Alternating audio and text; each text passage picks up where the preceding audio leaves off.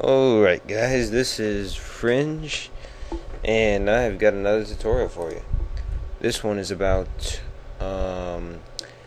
disappearing objects from an image, or removing objects from an image seamlessly.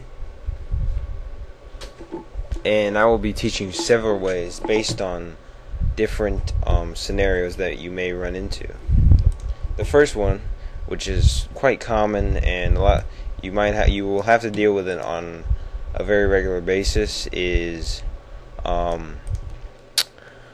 watermarks. Now there are two ways to get rid of these generally.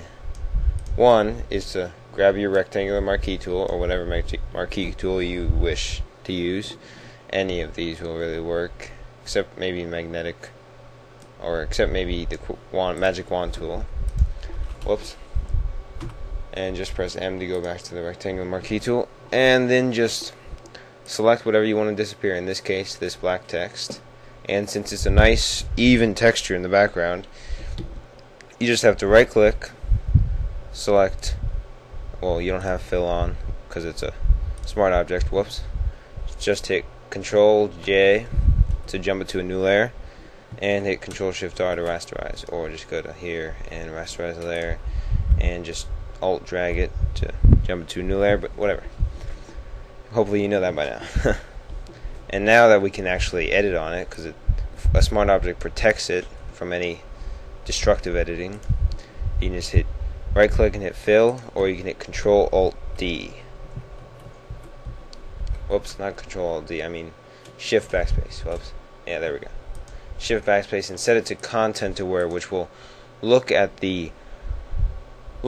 the image for a texture or area of an image that looks like it will match, and it will match the area behind the text, and then fill it with that and adjust for luminosity and color, and it should do pretty well with an easy watermark like this. Just hit OK and bam. You will get some repetition of detail, which you have to look out for, but basically gone.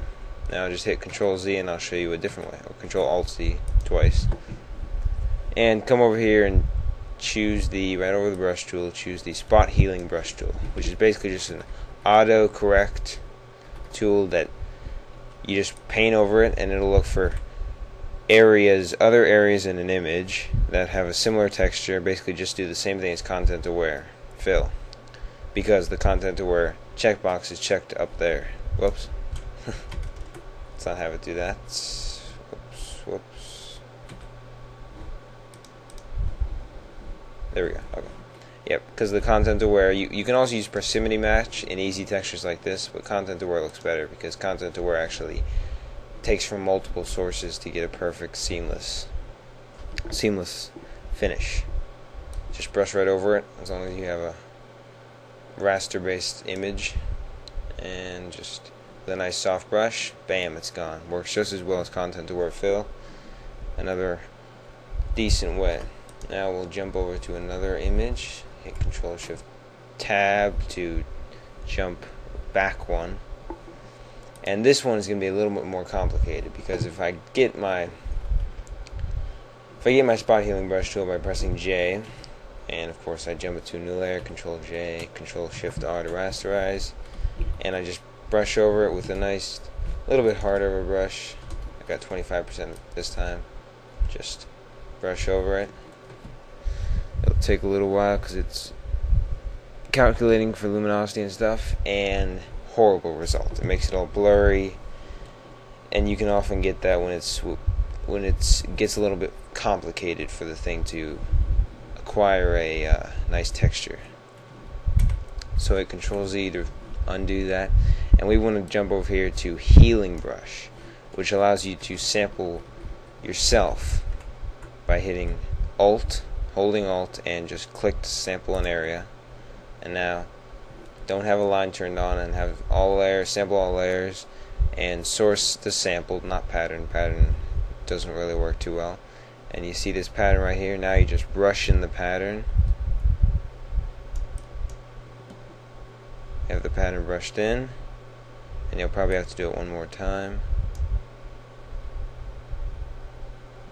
and maybe once more. Bam! Perfect, seamless. A lot better than the healing brush, because it allows you to sample your own source, while the healing brush, it samples multiple sources and it doesn't do a good job too. Now, Control-Z to go back. Now the healing brush on proximity match could work. Let me try that.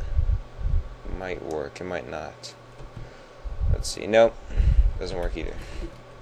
So yeah, use it for when it's a little more complicated, use healing brush. Now when it's really complicated, hit Control Tab to jump one.